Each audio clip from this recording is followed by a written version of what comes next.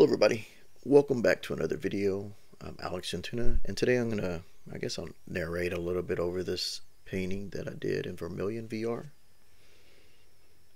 You can see it's like a background, middle ground, and foreground. Kind of break it up when I paint this piece. You'll see right here I have a reference that I used.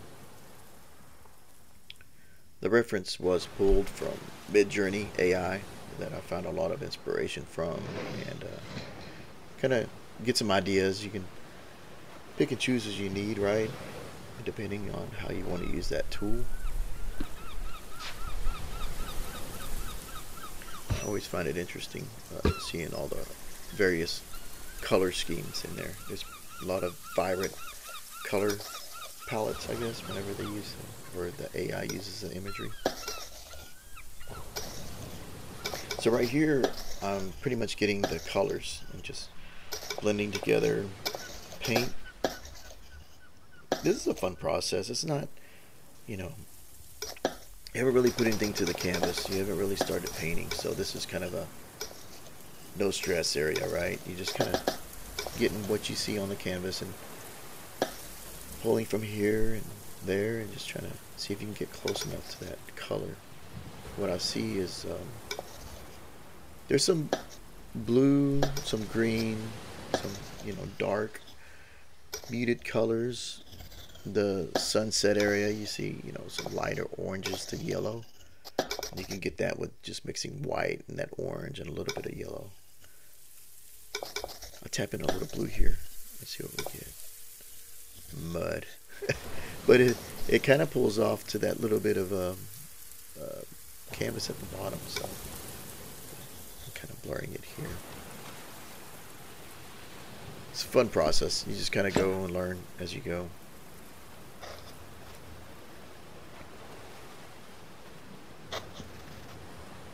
I use this bottom area for kind of like getting a lot of my colors out, so I don't mess with my little palette on the side.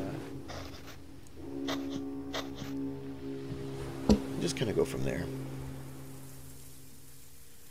Looking at the reference, looking at my paints, looking at the reference, paint, back and forth, right? This was just sped up slightly. I find that if I speed it up too fast, it gets a little dizzy when you watch it back. So this is about a safe speed, I felt. Just trying to get some muted grays on the canvas. Back and forth, back and forth.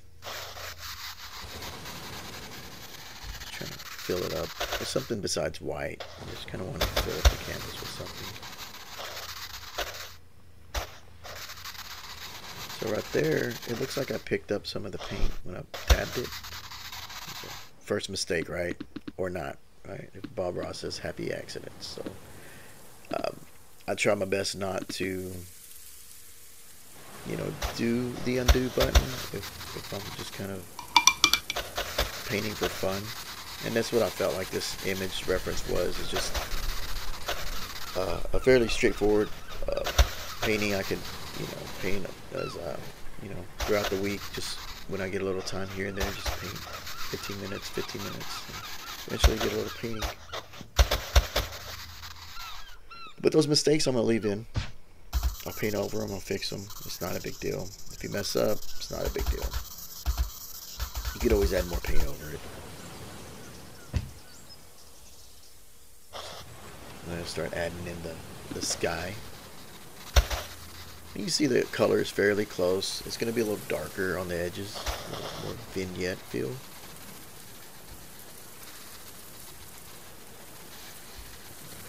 So, painting this.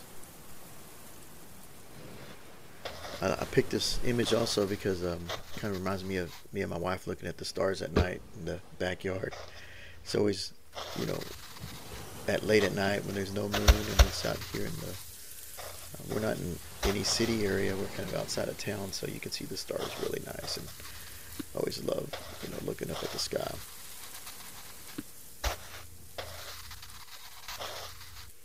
You can start to see that I'm darkening the edges.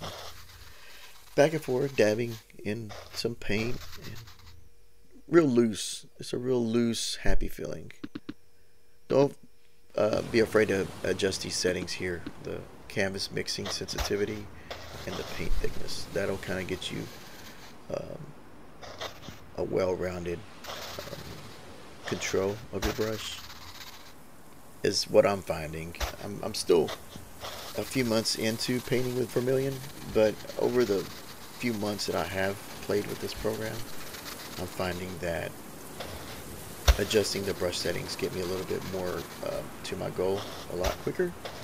If I don't change those settings, sometimes it feels a little longer process to get a look, and you can get there with the standard settings, but sometimes it's just easier just to crank them up or drop them down to get a look. This color's a little muted, and it looks like I touched paint again, but it's okay. We're just gonna keep painting. We don't care. I look at it, I'm like, what happened? So this paint will go here. Just feel, you know, when you paint, just feel open with it. You know, freely put paint around. That's what we're doing. We're kind of building our composition as I'm doing this. I'm starting mainly with the background, the sky, to actually get like a look. Let's see how it looks. Little blue. I was like, you know what? I'm gonna put a little blue in here. And just because you pull from a reference, don't mean you have to follow it one-to-one. Unless that's just something that is in your goal, or you're doing a portrait, then you probably want to get as close as you can. But something like this, that's real loose, just, you know, it's for inspiration. There was a lot of variations. I know there's a lot of mixed feelings with AI and artists. Looking at it as a tool, I honestly don't feel it going away. It's here to stay, so might as well use it. There was a lot of references of the same image that it generated, and some of them had like a tree that was on a tree, and this one, if you look at it, I don't follow one-to-one. That tree has a tree growing out of it, so you'll find a lot of weird stuff with AI, sometimes with people with 10 fingers or something like that on one hand, and you know, use it as a tool.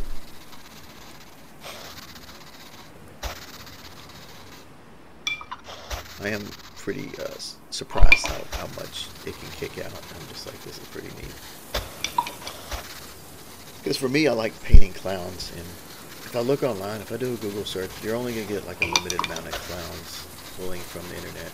But if I type it in, it'll give me hundreds and hundreds of clowns and crazy variations. And so that's what's pretty cool. Kind of a time saver if you look for references. Or an inspiration thing. Just use it, you know, gather a lot of images and kind of use them as inspiration.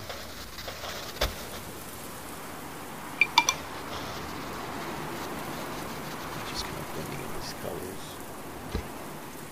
And hopefully this is a fairly, not, you know, it's not a 3-hour, 4-hour video, but it is, you know, a bit of about almost an hour and a half.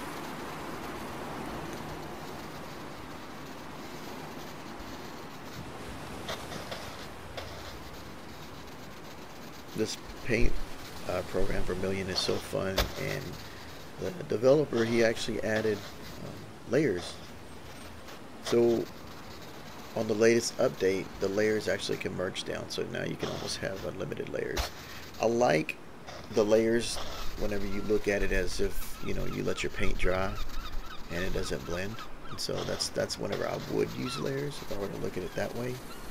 Or you could even use it to, as it, like Photoshop, really, if you can drop and push and pull. And there's also some refinement of the layers that there used to be like a halo when you would use layers, and now it's gone, and so that's awesome. It's just, this program keeps getting better.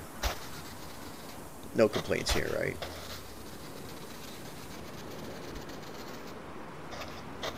As you can see, I'm just kind of filling in the gaps. You just block it in. Putting color here, color there. Really just kind of have fun with it. It's not, this isn't something to stress with. It's not something to be like, oh my god. It's something to kind of relax your mind and just kind of outside world kind of fades away. Put on some music, some headphones on, or radio, or whatever you have, and paint away.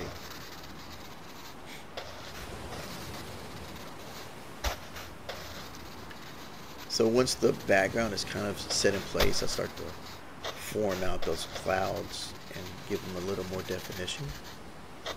And you'll kind of see where this is going. The bottom part, I just kind of use a lot of brushes to paint upwards to make it like a little grass piece. And the characters in the painting, I kind of use it a little bit at the end of the thing. The trees, I kind of do it near the end. Along with the stars. The stars are the fun part, right? Pick a bright color, dab it on the little canvas.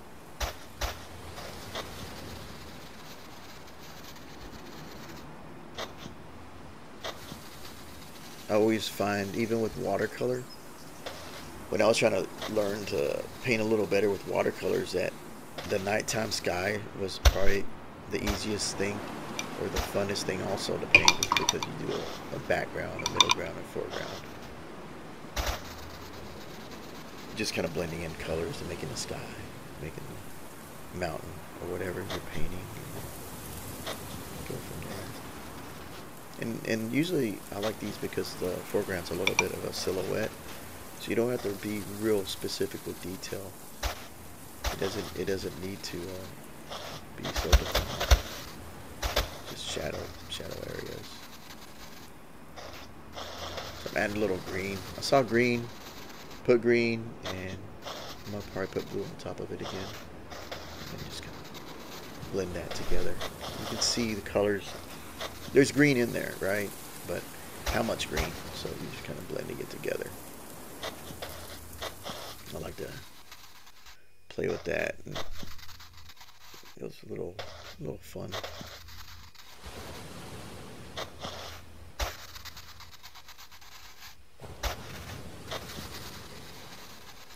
Darkening these edges right here.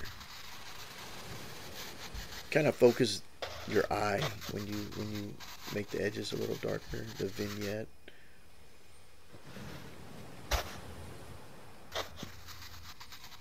Something we add back in photography, where you're adding a vignette back into pictures that don't have a vignette.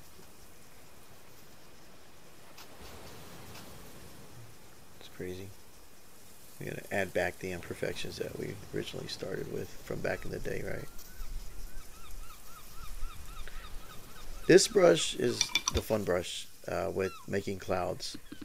And you'll put the paint thickness down and up the sensitivity of your brush. And then you'll get some real smooth results. It just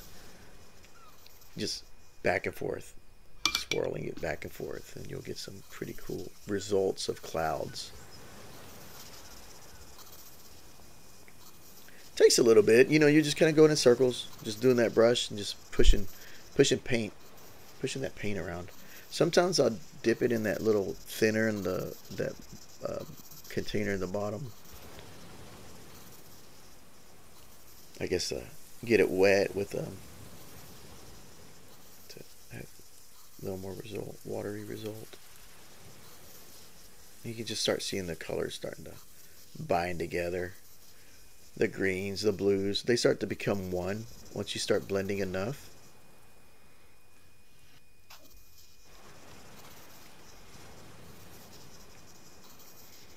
And this is the fun part to me, just making little clouds and just going back and forth. It's just very calming, relaxing.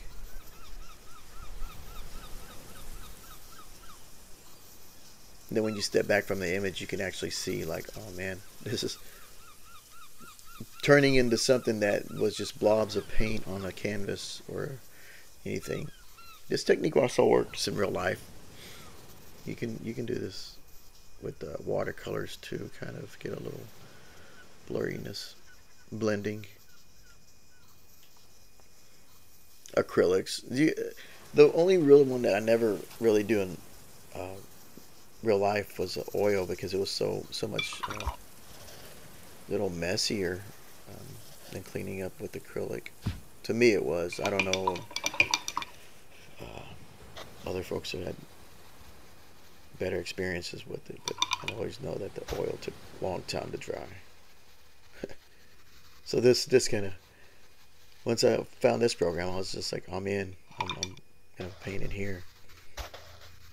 Plus, you don't have to get out everything, right? No mess. You just turn off the headset and press save. Come back to it later. So I don't know about you, but I'm messy whenever I start painting in real life. I'll have like newspaper out on the table, paint brushes, paint tubes, paint on your clothes, paint everywhere, paint on your napkins. And then you got your cups of water to, blend everything else. And then at the end, you got to clean it up. Unless you have a space for that, right? And that you're always going to be able to go to. I don't really have space like that where we live, but we make do with what we can, right? Make do. So you can see this is like real loose. And even if, you feel like it's like, when you're painting, you're like, man, this is not going the way I want. If you keep going, sometimes you'll get there. Sometimes if you don't, if you just keep going forward, you'll eventually get somewhere. And if you mess up, then, just paint it out like that. You saw that? I'm just blending it back and forth. I was like, oops. Now you just push it back and forth. That's really what it comes down to when you have something you accidentally touched, and if for whatever reason you just want to fix it, you can undo it, yes, but you can also paint it out too. So there's hope. So there you go, thickness all the way up, smudginess gone. Now you get a thick, heavy paint. So we want to paint this vignette back in. You see that right there. Now we're kind of like a little more aggressive with this paint. I think the top had a little bit more diluted water, that bucket. There we go. Back to this. Back to that. Blending it in. Look at that. Pretty cool.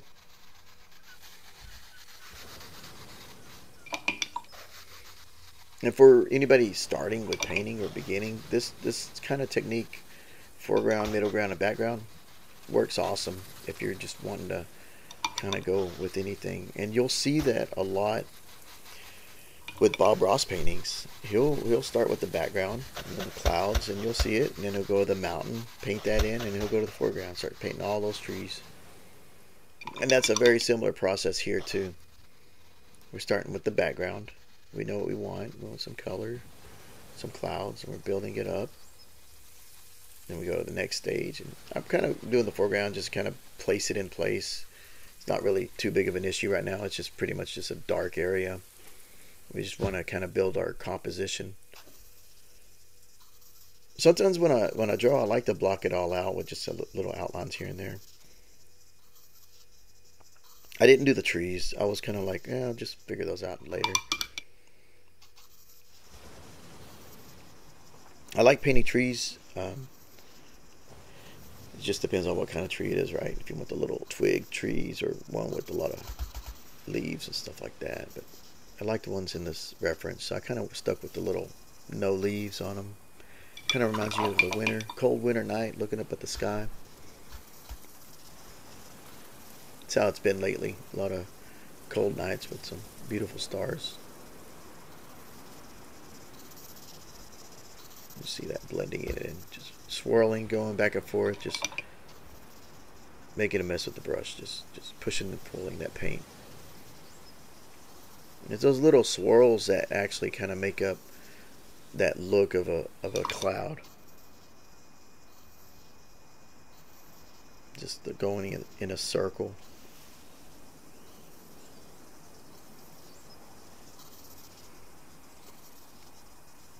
Doesn't take too much. I'm not following the reference, like I said, one-to-one, and just kind of doing my own thing a little bit, so here and there, because I wanted a little more of that sky to touch it, like kind of vignette up at the top, and a little more cloudiness.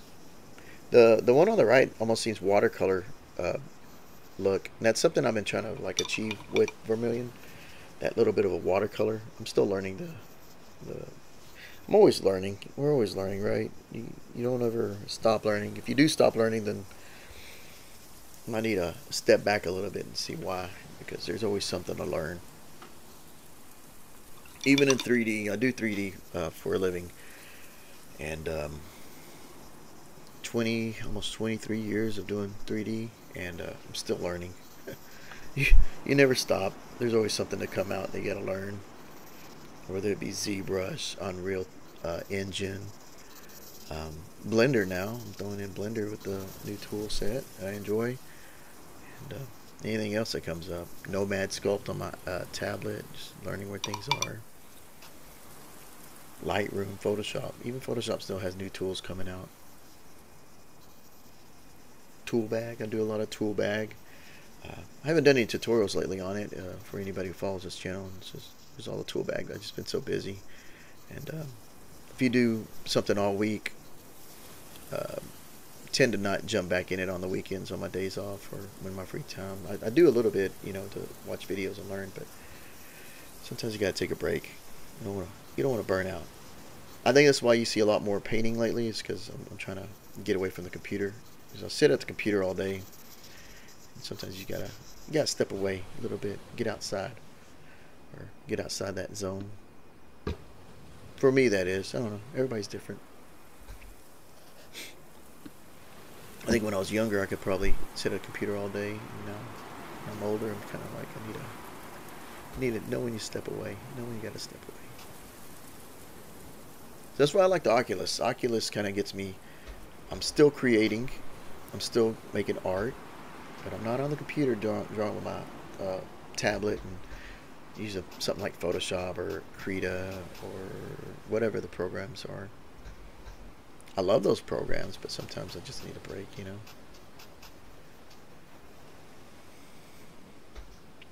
Look at this, the little sky, just starting to pop it a little bit more.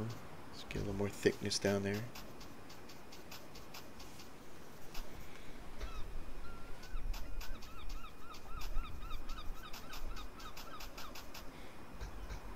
Sometimes when you paint, you can also squint your eyes. You can just kind of see where the highlights and contrast is. That kind of helps sometimes. Or stepping back. Stepping back also helps too. Between the edits, I step back to look at the canvas because it always helps when you need to see something.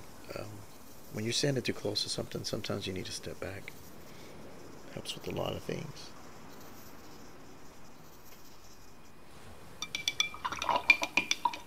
Yeah, I use that little wet brush technique right here.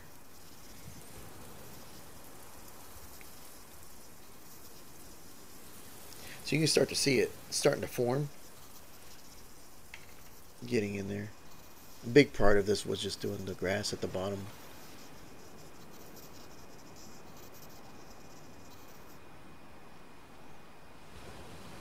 Looking back and forth.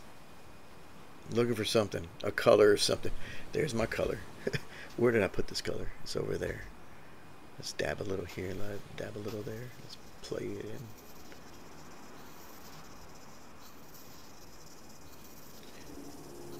When I play back these videos, sometimes, you know, you can tell what I'm thinking when I'm looking back and forth, like, oh, what did I miss?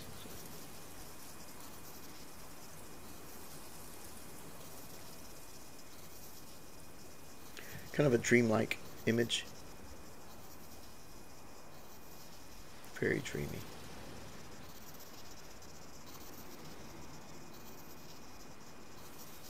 See, and once you kind of just push and pull, that kind of fades into each other.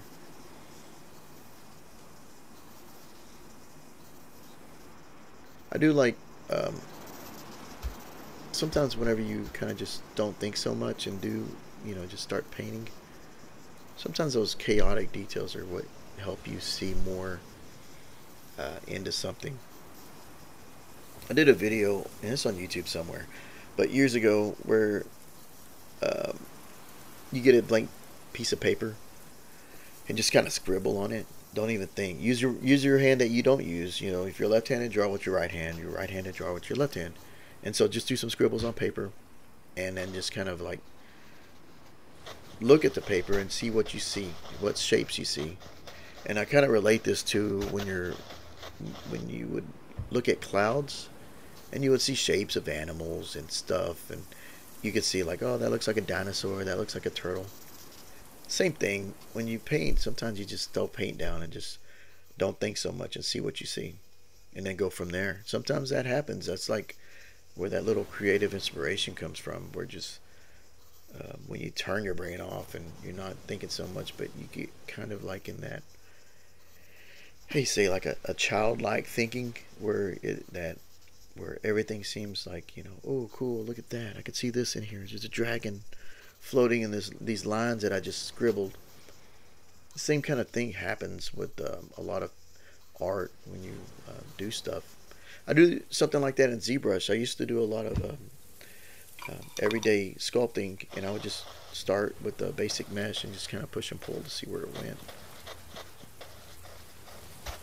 A lot of times it wasn't really worthy of showing anything. It was just kind of me getting in practice of getting out of my head, getting out of your own way,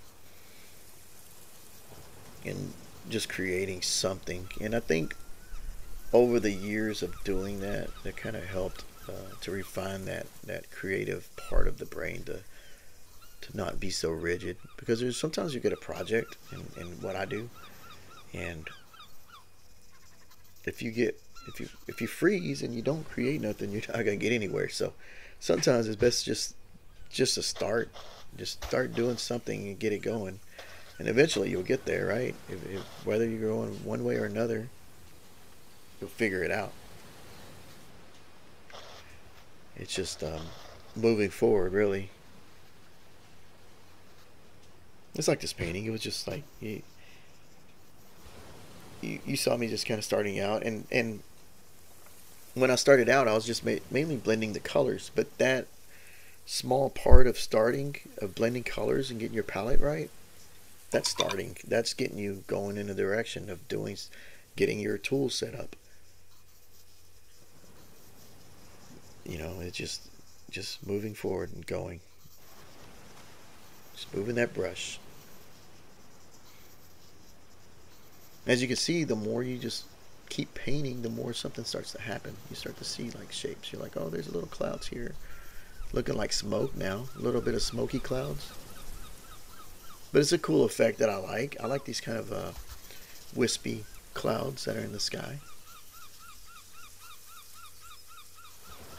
And the more you blend them, the more, fluffy they get. So you can go back and forth for anybody who's, using these techniques. Not gonna lie, these techniques I learned from a lot of Bob Ross videos.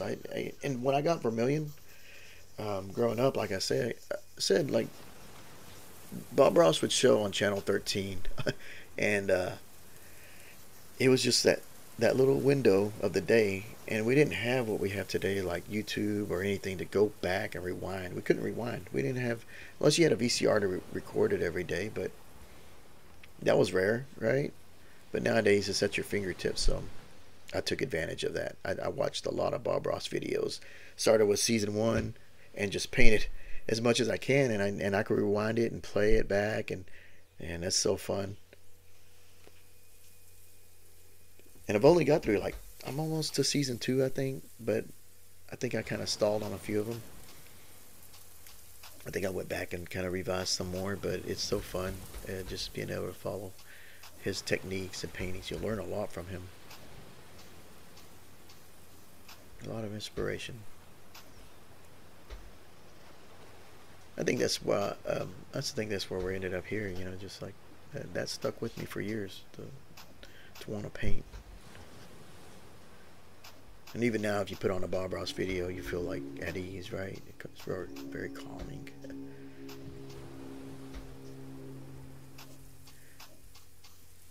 Now we're adding in the water right here, and this is little strokes back and forth, just so I can kind of like hide it with the grass later on, because I know the grass is going to paint in front of it, but I want to lay down that foundation that the water is right there. So now I'm starting to play with the fan brush. Fan brush is awesome for doing like grass. You just kind of lay it in there. I don't know why I started in the foreground. I think I was just kind of playing around with it. Probably should have started a little further back. I could have actually just kind of blended it right there and just called it a day, right? It'd been a quicker painting, but I think I kind of pushed it back to the background. Kind of trying to get my my footing with the brush. When you use a different brush, it's kind of like, all right, let me get used to this real quick. The techniques and stuff. I think the smooth brush is what I end up using, not this bristle brush. The bristle is cool for getting like variation and noise, and what's crazy about painting is that your brain will register that. It'll register that chaotic, and it puts it into something, right? That chaos. Now I'm okay with the orange blending into the brush because that almost gives like the sunlight kind of give a little highlight to the grass blades. That was a little accident, but it was a good accident.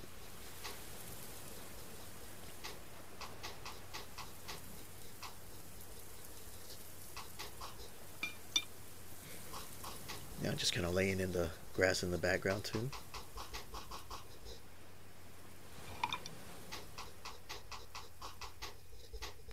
Very cool. So you can just kind of see back and forth with this. A little bit later I kind of get a little more refined.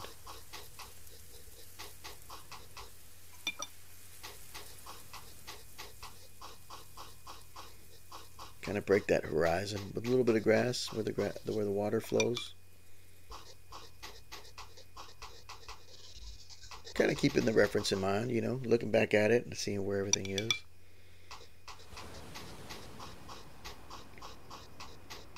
But you can kind of see that the sky was pretty good at a good point. I was like, all right, we can go to the next phase and just start getting this grass built up. And I believe I'll change my settings a little thicker or whatever, but we'll see. It'll eventually get where it needs to be as the image that you saw in the beginning. Kind of painting it a little more aggressively. See that? Long strokes. Boom, boom, boom, boom. I think sometimes when you're a little more rigid and trying to be too perfect, it doesn't come out right. But whenever you just kind of like long strokes or whatever, it just kind of comes a little easier. It's just crazy.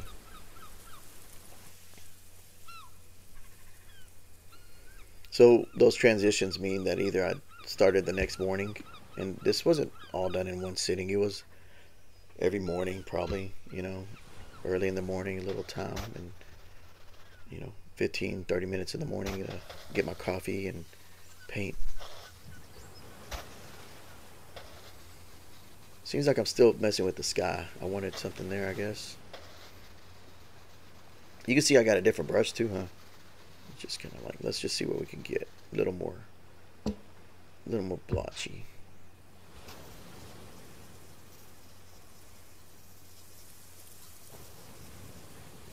They always say, like,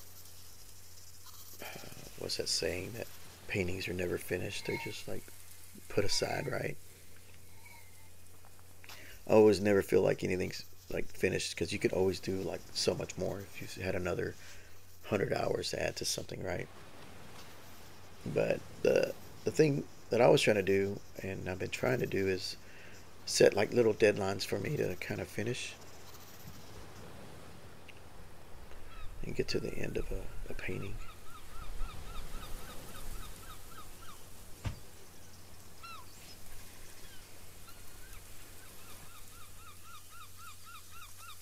I need to do something like that with ZBrush again. It's just been real busy on the computer, so it's been kind of I need my little breaks here and there to get away from the machine. Okay, now I'm starting with the tree. So this brush I think I start with, but then I kind of go to a different one. Trying to get some long. Kind of comes out a little sloppy. I think I'll change up the brush. There you go. Thickness is real low. Let's get that thicker. Boom. That's what I should have did from the start, right? That little window I use a lot. I wish it was a quicker access to it because I'd be modifying it off and on. It reminds me of the intensity, like, or the brush size when you use like ZBrush or Photoshop.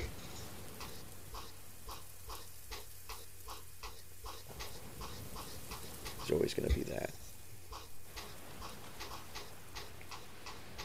Now I'm starting to paint it over to the water side and blending in there.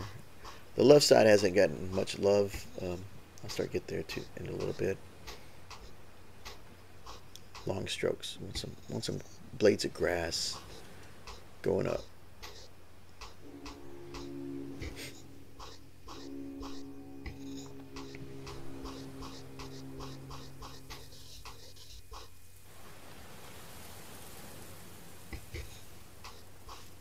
I like that this picture kind of tells a little story.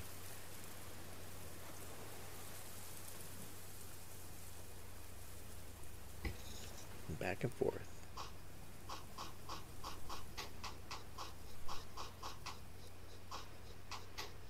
Here we go. A little bit on the horizon, just to kind of break it up. The sunlight won't be going all the way around that grass. That it'll be a little translucent on the grass, but we're just having fun. That right there, look at long grass.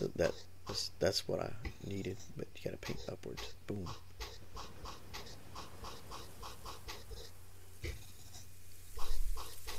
The very darks in the foreground. You can't really see it in this video as clear as what it is on the headset, but those darks, you can see the outlines in the foreground real good. So we can just kind of go with this.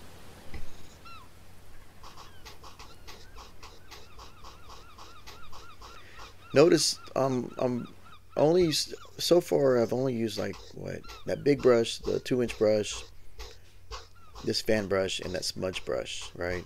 That's really what it's down to. Just minimal, but it works. I think I'm kind of building it up here. I know I'm gonna kind of go back and refine it, but I kind of want to peek up. Boom, boom, boom.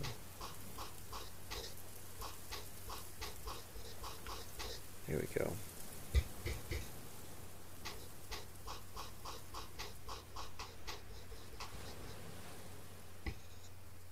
I'm curious where everything's going to be in, like, in a year from now. What kind of, like we're already with this, where it's at, and I'm happy with it. But just could you imagine next few years where this type of creation that you can do in a headset and make you feel like you're actually painting in real life, where this will be? It's pretty cool.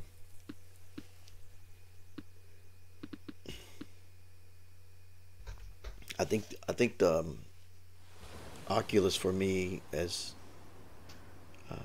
impressed me a lot with how much you can create with it. I never pictured it being a creator, for art. I guess when I first kind of got into it, it was, there was games and there was spaces and, your social areas that, we work on for work. We actually do this for work, the VR spaces, and it's crazy that this it's a fun direction that everything's going. Like, yeah, there's games out there. Games are fun on the Oculus, but this creation part's a whole nother door that I don't know if everybody knows about, or if anybody's looked into it. That's why I like sharing these videos and showing that you can create inside of a headset and it feels about as natural. I actually let my mom try the Oculus a few months back, and she loves to paint. She's kind of learning, and she was having fun with it. It was you know, it when you experience it in person, you're just kind of like, oh wow, you can I can do this all day until my battery runs out, right? That's when you need a little battery pack on your headset. But for what it is, it's pretty neat. And even over time, I could see the Oculus getting a little more comfortable. Right now, it's a little kind of bulky. Sometimes if it's too hot, you know, it'll be a little hot on your face if you have it turned up or anything like that. But I think over time, as things develop, right, it's gonna get better. It can only go better. And right now, I'm pretty happy with it. It's there's more to grow. It's all good. It's fun. Now these trees, I'm using the little brush, and you see that press B to disable the hand stabilizer. Pressing B on the Oculus will kind of make your brush a lazy brush. Give you a little more smoother strokes. I like it because uh, it does just that. It actually does a really good job of that. It helps get these lines from being too shaky. Because in real life, you know, you're pressing against a canvas, so you kind of got like a little kind of a gauge, but sometimes it's the little helping helps, the little stabilizer. So just putting little branches here and there. Must be like a little bit of a kind of a wintry scene. That's how I take it, with the kind of those weeds that grow in the winter, right? The ones that never die. They probably got dried up and they're just there throughout all winter. That's what we got in the yard.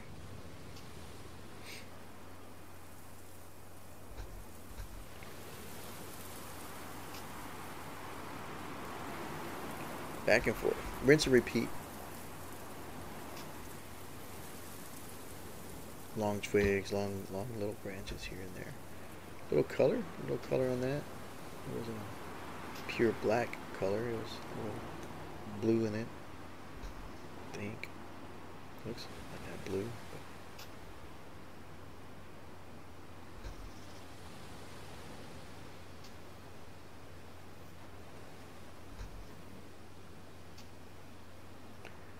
I'll thicken up this tree as I go along. There you go.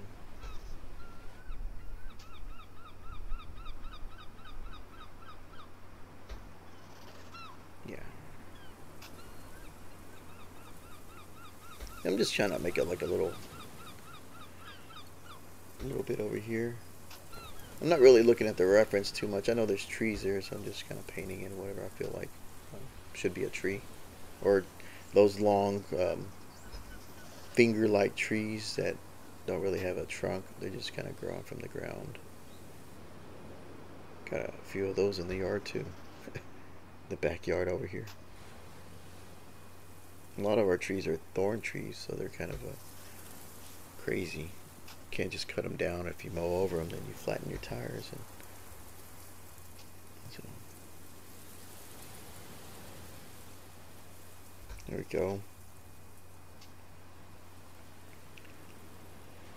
A little more than halfway on this video, and you know, if you stuck it out this long, then cool. I hope it's informative and something to learn from.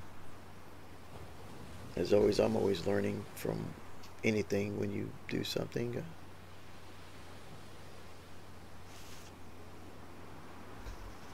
Or gaining experience. That's another way to look at it, I guess.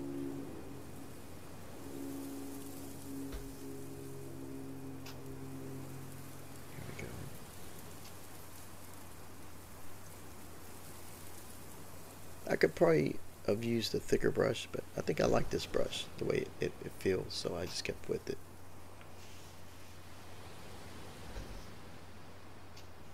Just kind of going along the path and getting, when you do it this way too, it also kind of builds up that texture on the bark, building up that paint.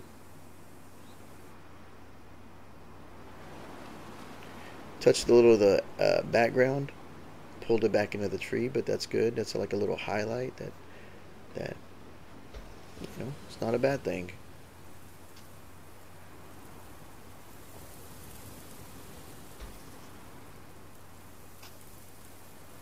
See, that trunk got a little thick, it got a little weird, and now just kind of paint it back into there, make the bottom trunk match it.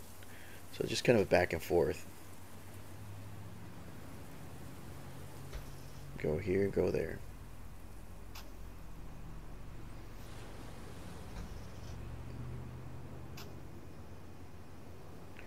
Just going back up. There you go.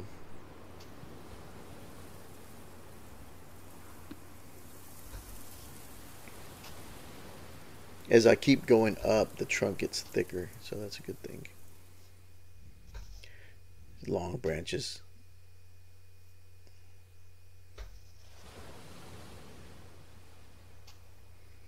And yeah, just making it my own.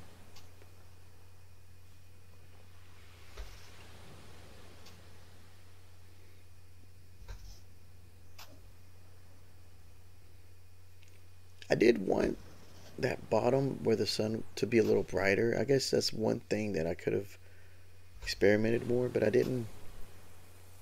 wasn't getting the brightness that I wanted. Even when I kind of like put more paint on it, it's only as bright as it can be, right? That's okay. It was still fun.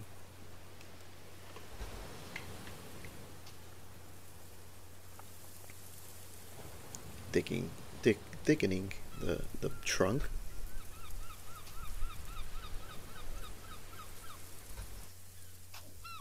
As you can see, it's just a lot of rinse and repeat. Just going back over the same bark and painting in more twigs or branches, and then going from there. I do like as that twig went up, it pulled some of the background, gave it a little bit warm highlight color to it. If I were to follow the reference, it would have been a tree growing out of that tree, and it would have looked funny. So, not too bad, not too bad. It's fun. You see where I kind of overpainted right there? And I just kind of paint back in.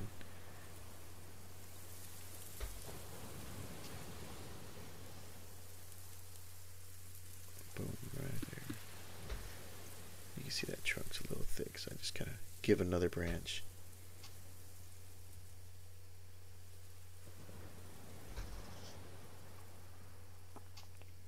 We had wanted this, or I had wanted this tree to be thick anyway.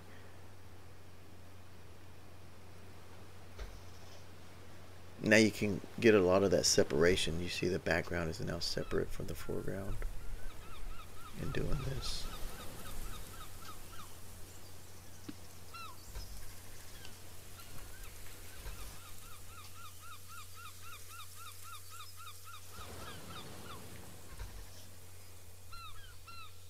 I did get to play with the layers that are easier to merge and paint. I did a quick painting, just kind of see pushing, moving it to the top one layer and moving the other one to the bottom and seeing how they reacted, and it reacted perfect. I was just like, okay. So that could kind of give a little more freedom to do more concept art in there.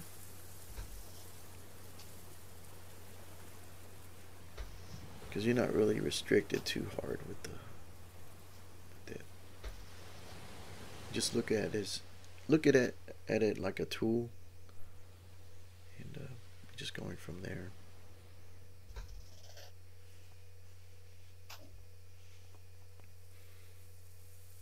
You can see that branch has got a loop in it, so I just probably paint right over it. See that? Boom, right through the middle. Thicken it up. See? I'm using those for just to branch off. And so far, you notice that there's try not to do any undos. If I make a mistake, like I said, just keep painting.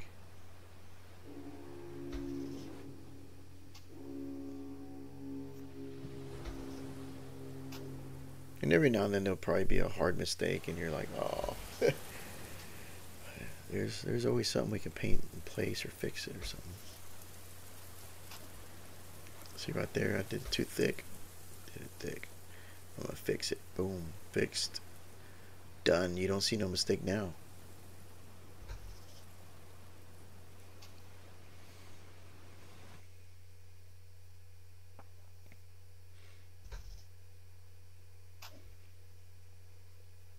See, again. Just keep going. Oh, there's another one right there. Little bulge. See the bulge? Ooh, use the bulge. Use it to your advantage.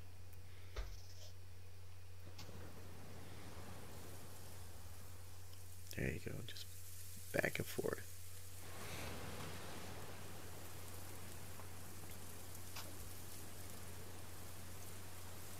I do paint some highlights on the tree with some white, and wanted to give it a little more, I guess, a roundedness feel to it. So what do we got with this brush? What are we gonna do?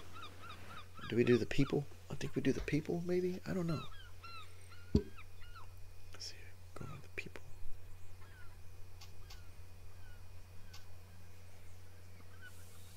This is where I get a little nervous because, yeah, this is where if I mess up, I'm like, oh, I had to paint over it again. Steady hands. You see the disable stabilizer at the bottom.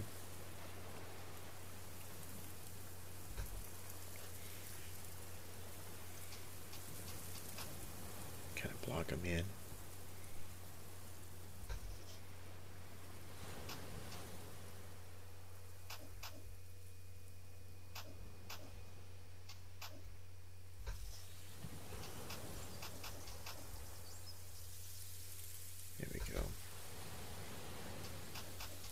Not sure if this is the boy or the girl that I'm painting.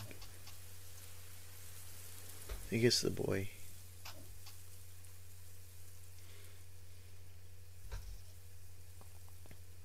Yeah, the girl I do like a little more colored to the dress. And just let those colors blend right here. Just let it get the shapes filling in the area. What's cool is if it's still kind of like thick paint, you can actually push that background on it a little bit. It'll kind of come off. Let's see if it works.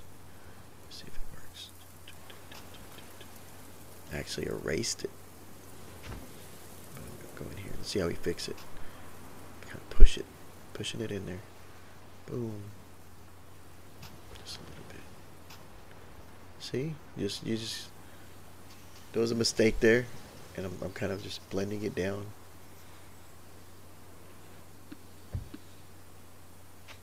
And I'll probably paint it back in a little bit to kind of a little more definition.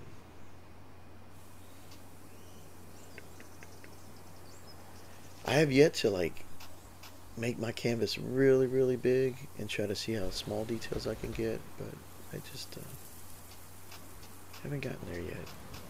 So I like working on a smaller canvas to get it painted real quick, but one of these days I'll try to block out some extra time to do a big canvas and see if it'll make the difference with these brushes, because right, the bigger it is, the more little details you can add. I've seen some very talented artists on the Vermillion channels and stuff, and it's a lot of inspiration. Really cool. Really good stuff out there. Good community too. I love that everybody's like pretty supportive and everything else. Everybody's real nice in the community so far I've seen.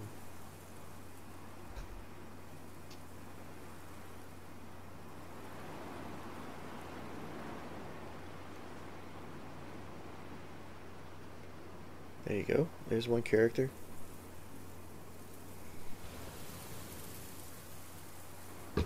Now the girl, I know I want to put like a little bit of color. See, there you go. Get the brush out.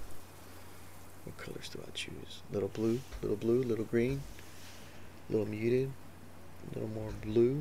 There you go. Green. I went green. Oh wow. Oh, yellow. So yellow and blue make green. A little more of this, a little more of that. There we go. Kind of close. This is like mad scientist kind of stuff. You just kind of push and pull. There we go. Little bit. Little gray, right? Something there. Uh-oh. Went full green. Pull it back. Pull it back. Pull it back some more. There we go. There we go. A little dark. A little darker, darker. See? It's just kind of like blending, blending, blending, and getting it close, and then you're just kind of like, alright. Let's darken that up. There you go. There we go. There we go.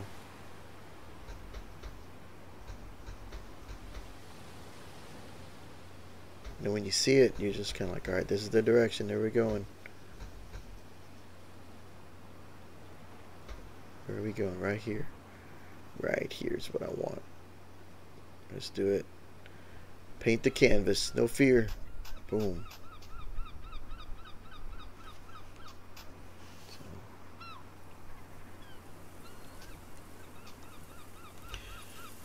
So there we go. Some little bit of a blue-green color. Painting that little dress on, and afterwards, I think I go back in with the like the grass brush to kind of blend in the characters. And this would probably been a lot easier if I would have scaled up the canvas to be able to paint a little bit easier with a finer brush, but it's what it is. I was happy at the end of the painting, so it's all good. That's really what it matters, is how do you feel when you're done.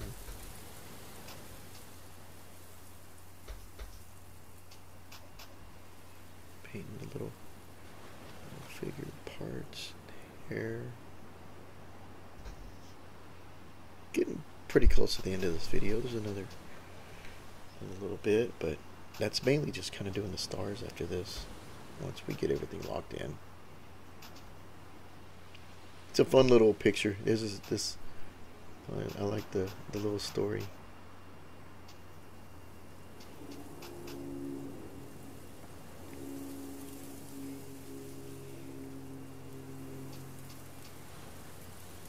Kind of want them like kind of holding hands, I guess.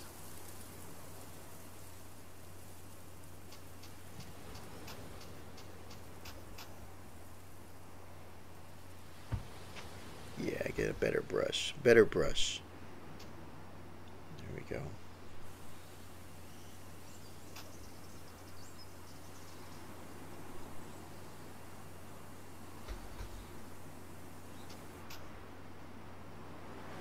You can see I'm just kind of just moving paint around. It's really just back and forth.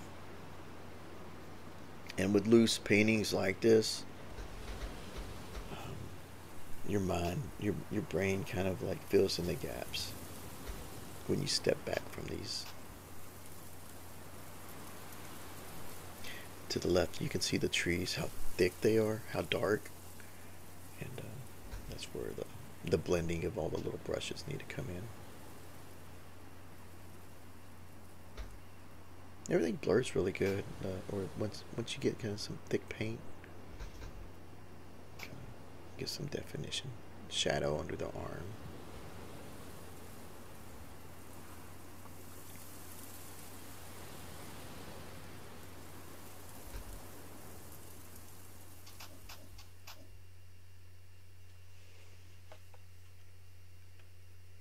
Without the stars, it kind of feels empty, right?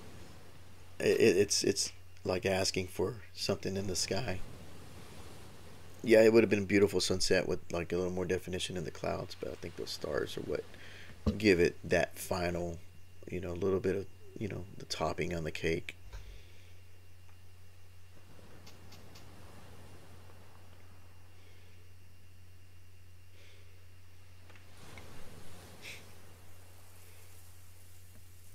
But yeah, once you get your foundation blocked in, everything else is just kind of like, let's just refine it here and there.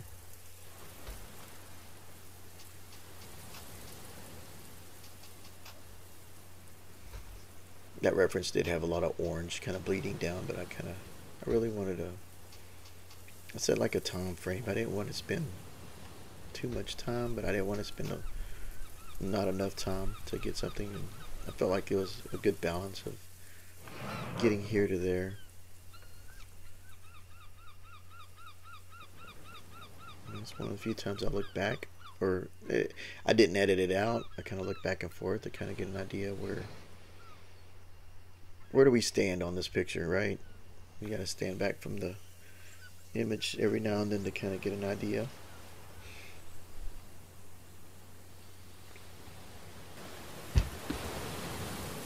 So this is where the adjustments come in. Okay.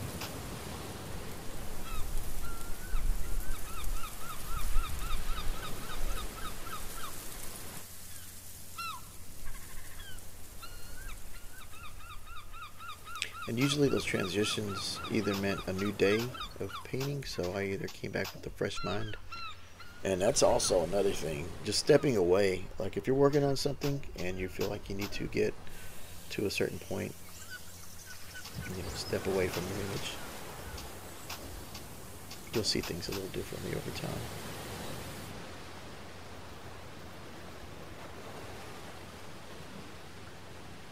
I'm just trying to get a little more highlights in the hair.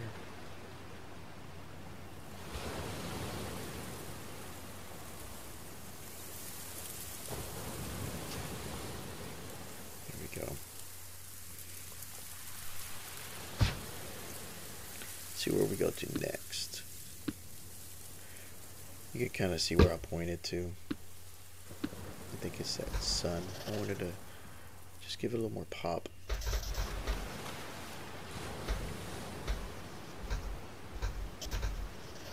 And it's the same color that's next to it, but I don't know. I'm just trying to see if there's something to do with it. There it was. But it still kind of came out the same tone. So it's all good. I was trying to see if I can brighten it up without using the white color, but I do kind of use this one a little bit. It helps slightly, but it doesn't brighten it as much. So I'll try to do this. Let's see what we do. Take some away. Get back to that base canvas. Take some of that paint. Blend it back in with some harder yellow maybe.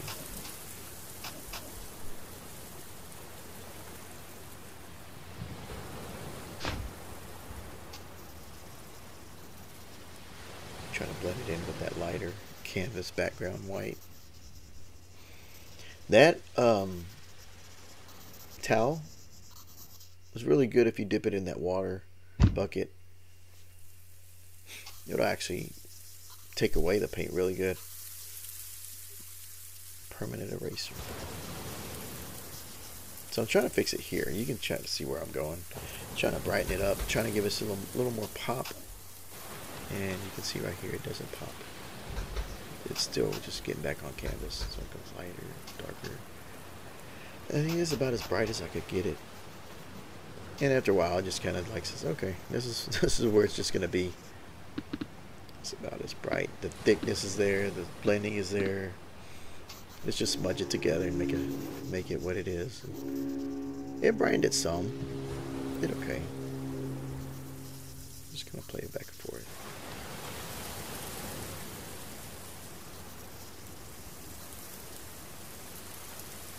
This brush is always fun to play with.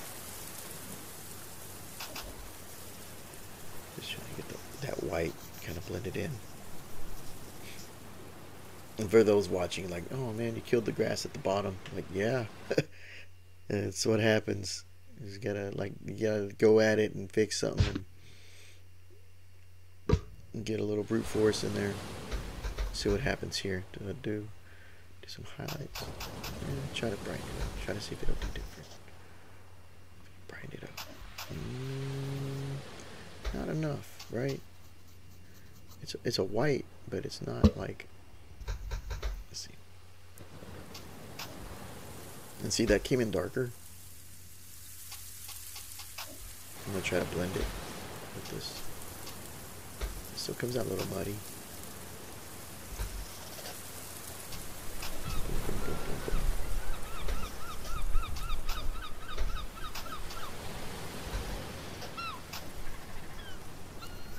Kind of. We're just kind of putting paint back on there and trying to see if we can get it brighter and a little more saturation there. But I think the limits of what, you know, you can push these paints is being shown. It gets pretty close though. If I really wanted to, I could probably export it out, get in Photoshop and put a little contrast and, you know, do a little post-processing. But where's the fun in that, right? I just wanted to keep it natural. So we don't go to Photoshop. Just so you know, we didn't go that route. Could, maybe one day, who knows? I think I was happy with what I ended up with. So let's get some of this back in there.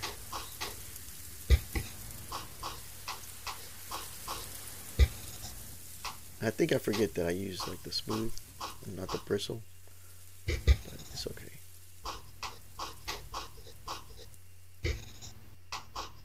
Boom, boom, boom, boom, boom.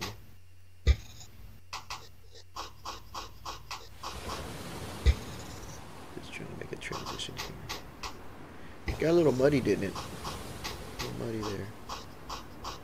It's okay.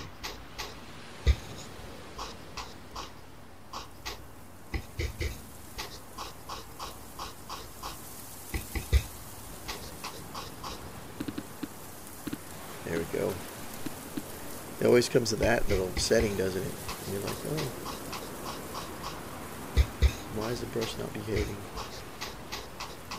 But there we go. I can fix it.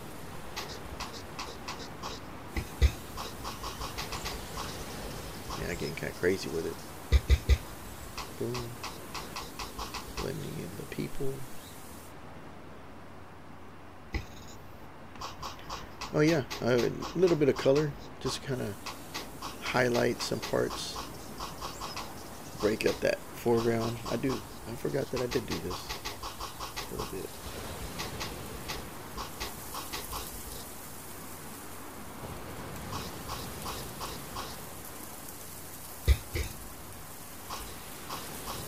And it's just something to kind of like pick up the highlights of the sun, right? Nothing overly done. Probably do some there too, right? Yeah, some hit some of that.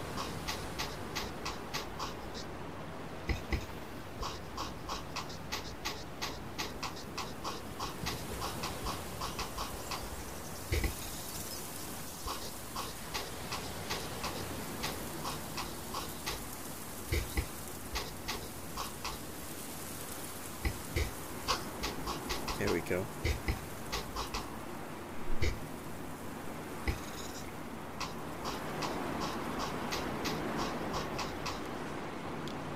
I really want to see. There it goes. Fan brush.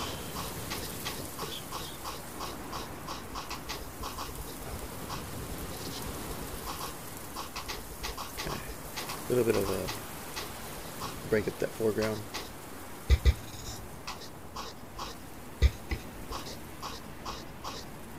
It's just a lot of layers, right? Just back and forth.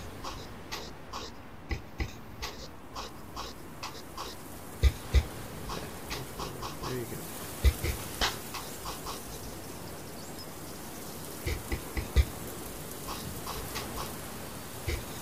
You're just kind of guiding the paint, right? As it goes. I feel like that little middle part is going to be something that will pick up more highlight too. A little more magical.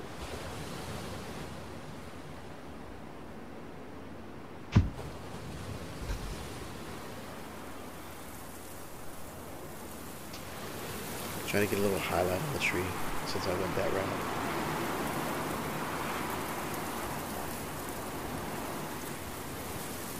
It's a little tricky because you do want to follow the trunk on this one, where you have to paint it again to kind of get it right. So you just kind of gotta tease it back in there.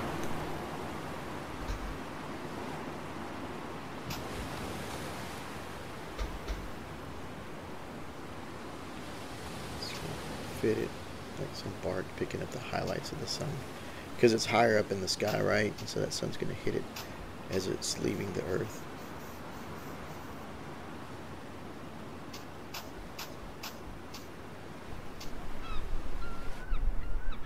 That's something I wanted to kind of see a little more highlight, pick up. I only do it in a few spots, but it still kind of gives you the idea.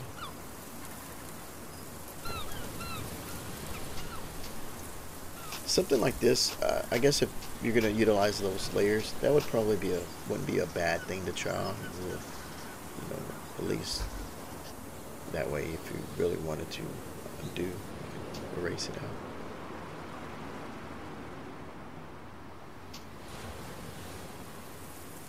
Think of it like dry with wet paint on top.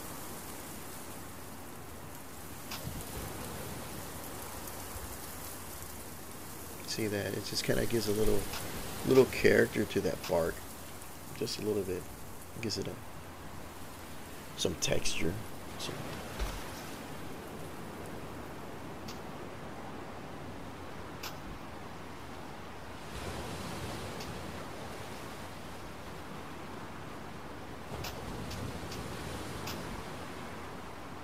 Do your best to try to keep it in line, right?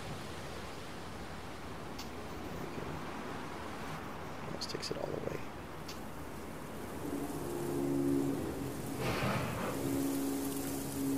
So going in there, just doing the left side too. Try to get some of the same results on here. Hand gets a little shaky if you don't keep that stabilizer on. You can just kind of. Sometimes the stabilizer feels natural, but sometimes it's harder. I don't know. It's just I go back and forth with using that stabilizer. Sometimes I just want to use my hand to naturally get it in there, but the stabilizer helps a lot too. So just kind of blending in these colors. Since it's so thick, it kind of blurs right into that dart real quick. See, now I have that stabilizer turned on. Just follow down, all the way down. All the way down.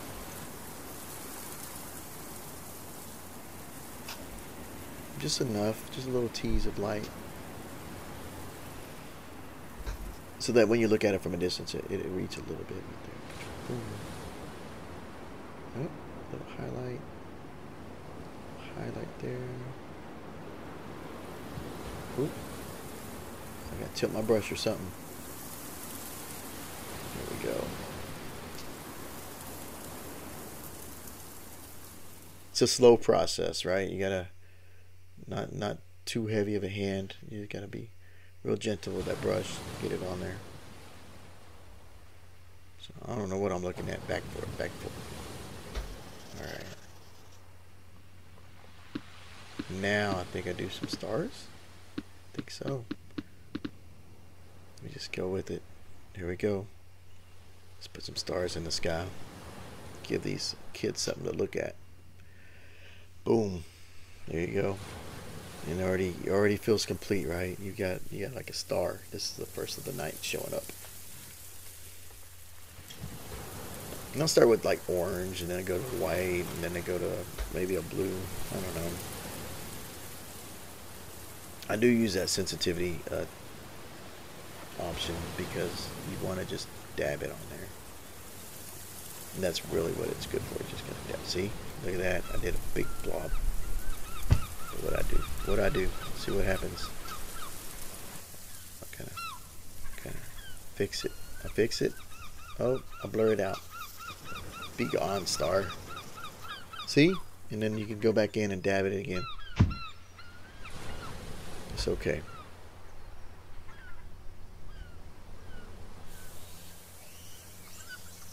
That star became part of the cloud. Ooh, ooh. One more time. Boom.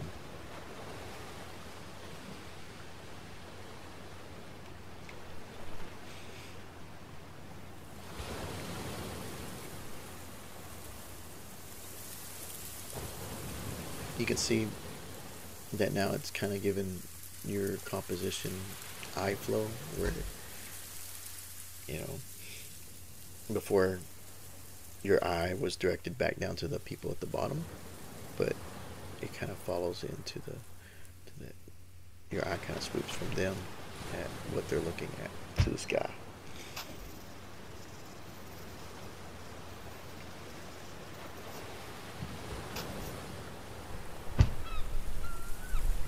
It's always interesting how that works, and the way things are composed, the way they're laid out to lead your eye into seeing what they see.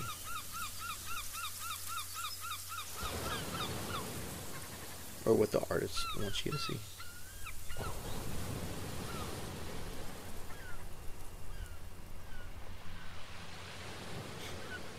This is probably the funnest part of it, just putting the stars in. I always like doing stars in like watercolor and stuff like that. You'll just get a little brush and just boop, boop, boop, and it's just so easy to do. Takes no effort. You can put as many as you want, as little as you want, however many clusters you want. If you really wanted to, you could actually follow like a picture of a reference of stars and do your constellation in there. That's another option. If you want to get real specific, right? You're like you put the Big Dipper or whatever. Usually at night from where we live, you always see Orion's belt from the backyard. I can always spot it. And all the other. I like using those apps you have on the phone to tell you where's the constellations in the sky. It's always fun to do that on a nice. Not lately. It's been cold, but on a spring or a fall night, beautiful night sky. Yeah, that's fun to just look up and see what's out there. Sometimes you'll see a shooting star, right, or a light. It depends. Time of the year, right? You get a meteor shower going on, or where you live. If you live in the city, it's a little bit harder to see anything out there, but. Way out here where there's less light, what is that, light pollution, you can see the sky a little bit better. There you go, just little dots, boom, boom, boom. It's magic. I think I'll stick with just those two colors. I don't really put a blue, I don't think. I should have, but it's what it is. Yeah, it is. Then we go behind the trees, break that foreground, middle ground, and background, right? And over here too, can't leave that out. Boom, boom, boom. I'm crazy with the stars. Oop, that chill part. Boom. Get some orange in there. I'm going to deprive it of the orange. There we go. Give some love into the right side too. Can't forget the right side. But yeah, we're getting down to the last minute, almost the last few minutes of this video. So I guess I'll kind of wrap up what's going on. We painted through this whole process. If you followed this far, and we did a background, middle ground, foreground, people ground, all right, and tree ground, and just getting in there. This is a little bit of the comet or a meteor or something. Just kind of blur it. Give that look. That's what they saw. They wished upon that star. So I think I'll fade it back in. But yeah, hopefully this video was, had something to learn from. I'm always learning, like I said. I know it's a little drawn out video, but if you feel it's a little too long, you could always fast forward it on YouTube. I think they have a speed player now. You can double the speed if you really have to. But yeah, it just depends on how much time you got, right?